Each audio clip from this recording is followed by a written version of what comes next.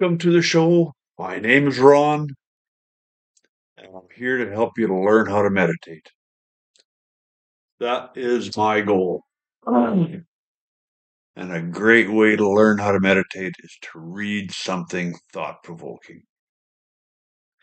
And we're going to get to thought provoking in just a moment.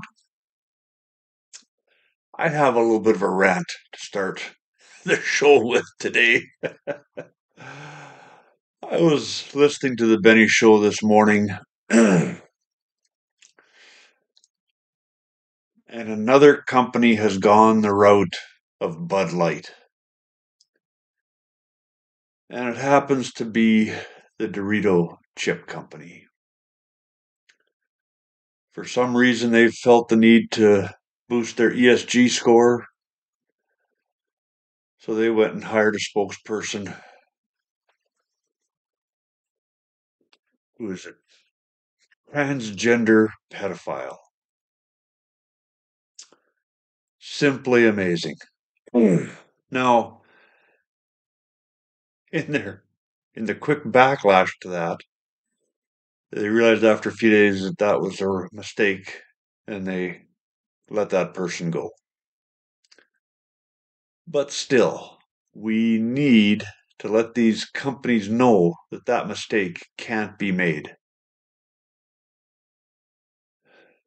We are the majority, and it's a simple matter of just not buying their products anymore.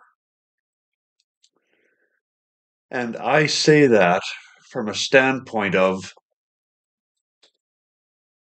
here in Canada, I get the flavor of sweet chili heat, my go-to purchase when I need a bag of chips. But in light of their decision to hire a transgender pedophile, even if it was only for a few days, I will never buy another bag of Doritos chips, period. Let somebody know that. Tell a friend. Benny's show has a huge following.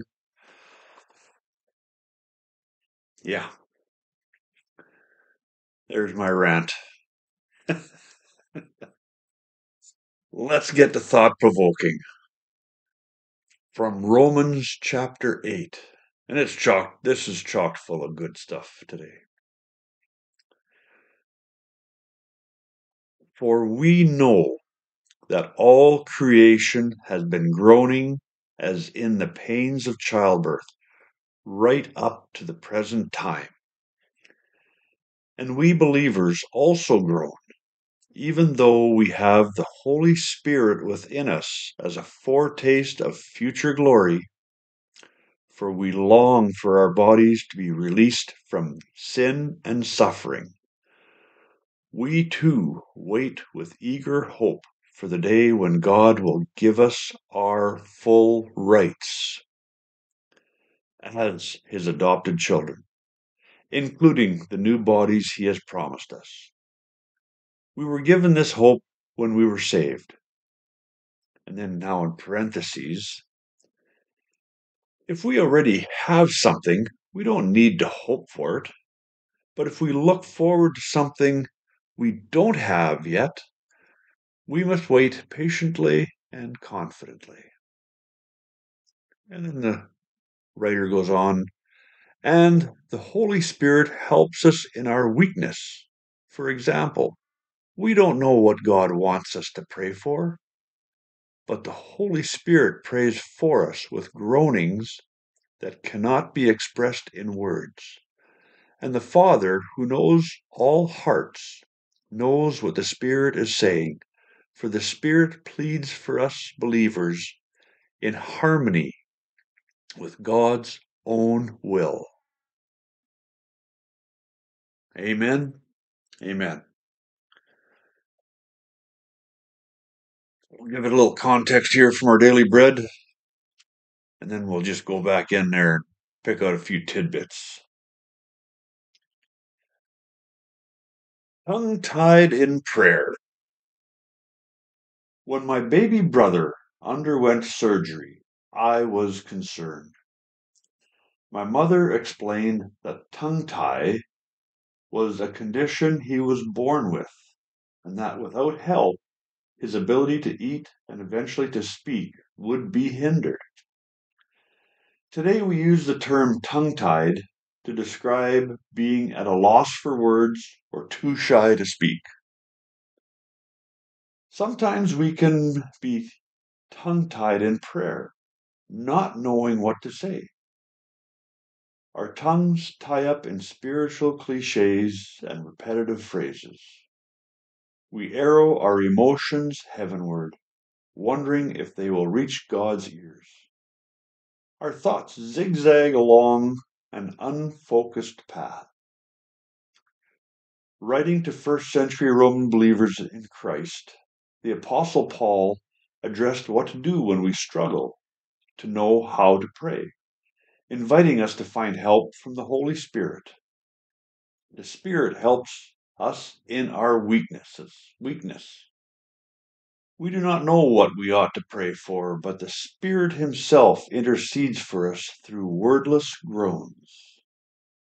The concept of help here is to carry a heavy load, and wordless groans indicates an interceding presence as the Spirit carries our needs to God. When we're tongue-tied in prayer, God's Spirit helps shape our confusion, pain, distraction into the perfect prayer that moves from our hearts to God's ears.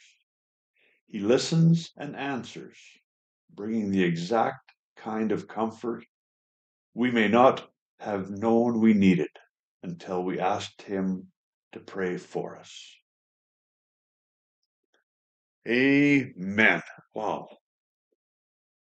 There is something to meditate on.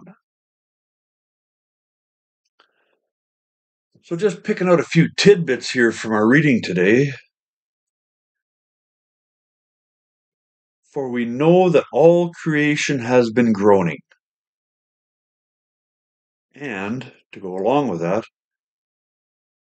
we too wait with eager hope for the day when God will give us our full rights as His adopted children. So creation is groaning, and we're waiting for our full rights. Well, you really need to get a hold of this book by Timothy Alberino, Birthright. It explains that very well. Creation is groaning because our elder siblings have confiscated our rights to rule this world.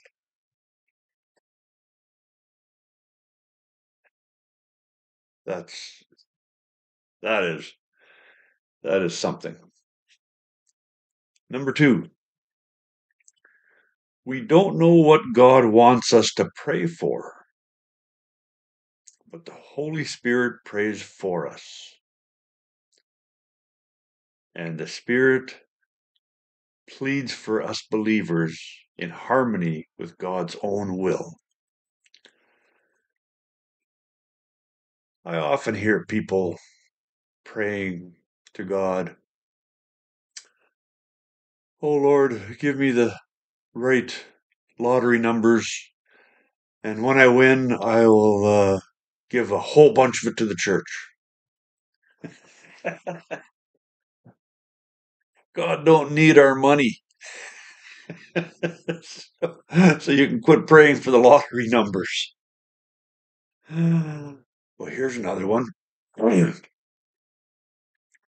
Oh, Heavenly Father, heal me from all my illnesses. In the bulk of the cases of our illnesses, we're in complete control of that. Eat less, eat better, exercise, and a lot of the illnesses will take care of themselves.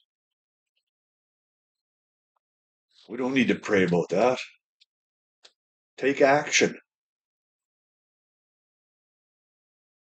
So then what should we pray for? Well, a lot of times, like the Bible says, or like our daily devotional says, we just use cliches and words that don't really mean anything. So maybe ask the Holy Spirit to pray for you. Because the Spirit that God gave us when we became servants of Jesus, He knows. So there is something to meditate on. Amen. Amen. The word of the day is perpetrated. God willing, we'll see you tomorrow.